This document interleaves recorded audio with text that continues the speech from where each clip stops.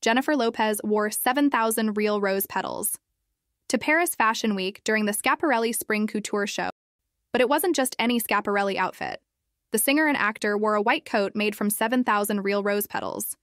She posted her outfit on Instagram saying, "A coat made of 7,000 real rose petals kept fresh and alive by sugar water, also known as hummingbird nectar," she wrote in part. She also noted that the designer made the look specifically for her, and it's all part of a larger Hearts plus Flowers era she's in, and the era seems to be connected to her upcoming album This Is Me. Now, what do you guys think of her outfit?